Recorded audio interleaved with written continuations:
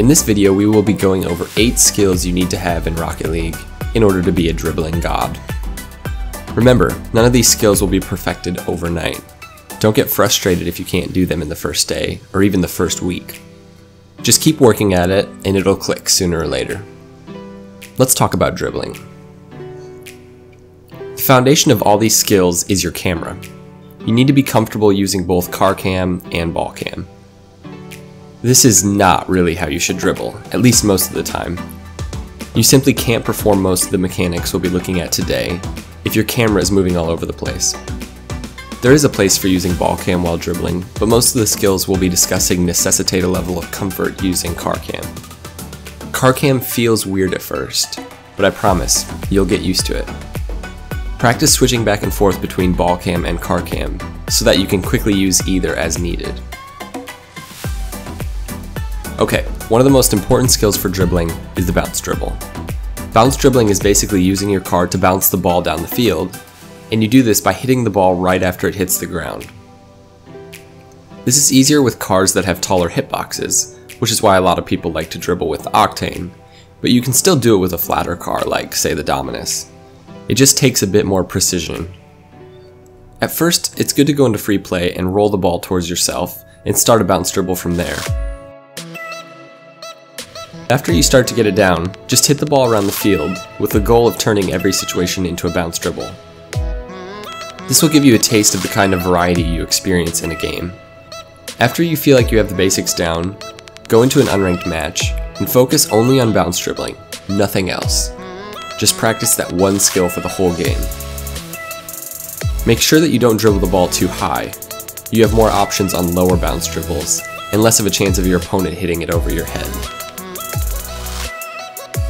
Doing a power shot is similar to bounce dribbling, except instead of tapping the ball, you're booming it right after it hits the ground. Again, a good way to practice this is to roll the ball to yourself in free play and start a bounce dribble. Then, when you want to shoot it, get a little further away from the ball and time your dodge so that you're hitting the ball right after it bounces. It will be less predictable if you get your car on the side of the ball and dodge across the ball. Try to get the timing down from lots of places on the field, and try to hit the ball at the corners of the goal. Only experienced goalies will be able to stop power shots, so this is a really important skill for dribbling. There's really no secret to carrying the ball. You just have to practice it, and at a certain point, things will click and it will become automatic. Work on this every day for at least 10 minutes, and you'll have it down in a couple of weeks. Work on catching the ball from lots of different places on the field.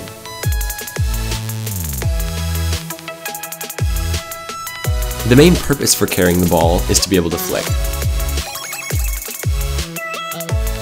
When flicking, your goal is to throw the ball towards the goal in a way that is impossible to save. One way to generate more power behind the ball is to do a delayed flick. To do this, get the ball somewhat towards the front of your car and jump while air rolling forward and boosting, and then dodge forward. There are a lot of different ways to flick the ball, so just experiment with it. Drifting properly is super important for dribbling. You need to be able to drift and boost at the same time, to turn and challenge, and also to move the ball in ways that are unpredictable for your opponent. As with all of these skills, go into free play and practice moving the ball around quickly, changing its direction as much as possible. Experiment with drifting, gas, boost, and brake to create lots of unpredictable movement.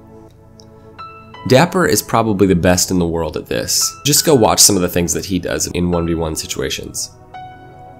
Try to get used to drifting in car and ball cam so that you can give yourself the most options. Faking your opponent into thinking you're going to hit the ball adds another level of unpredictability to your dribbling game. Faking is more than just spasming beside the ball in hopes that your opponent goes flying by. Don't get me wrong, that's super effective and endlessly gratifying, to be honest. But there are other ways to fake your opponent. Carrying the ball across the field and then letting it fall off your car is also very effective. Allow your creativity to shine in this area.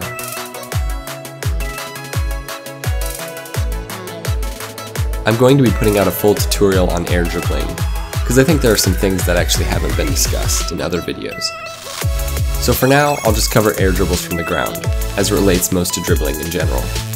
I'm of the unpopular opinion that Rocket League should be fun, and there's honestly nothing more fun than air dribbling. With that being said, there's a reason I put this last. All of the above skills are far more important. If you can smash the ball at the corners of the goal, you're far better off than the best air dribbler in the world. Regardless, a well-timed, well-executed air dribble can be incredibly difficult to defend.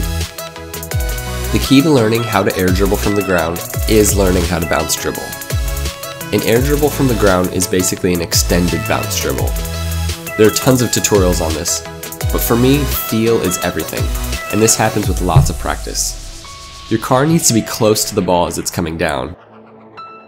A lot of people, when they first start doing this, their car's too far away from the ball and they're traveling too fast and their first touch hits the ball too far. If you're closer to the ball, when it comes down, it'll be easier for you to air dribble from the ground. Again, like the other skills, just practice this a ton.